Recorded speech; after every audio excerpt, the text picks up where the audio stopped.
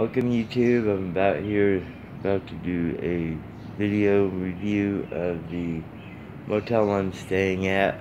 I'm in Colby, Kansas. The interstate's right over here.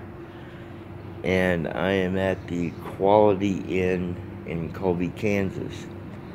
They have been redoing each wing separately.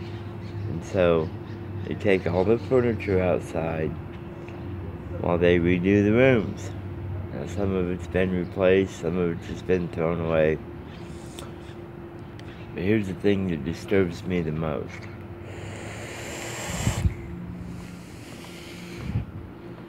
Over here,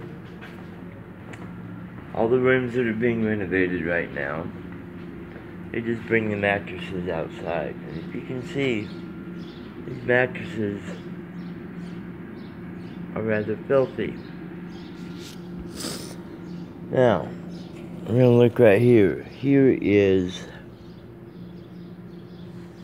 what a bed should look like underneath. That is a good clean bed, good clean solid wood under it. And then the bed right next to it,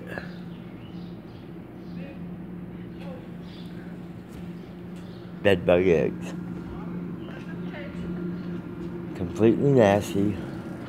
Both me and my co-worker that is staying here with me have woken up with spots all over our body, maybe particularly on my legs. Him, he gets them on his back.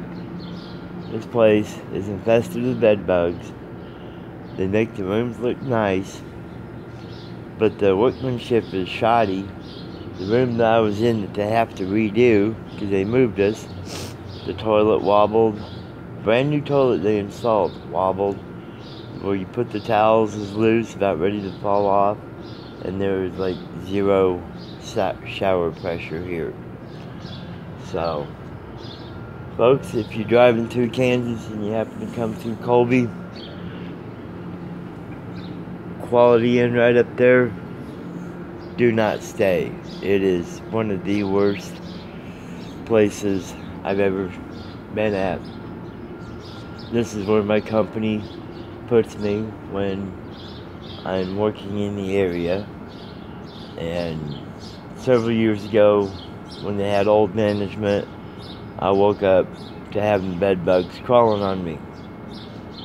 So I immediately took a shower, checked out, told my boss that I wasn't going to stay here anymore.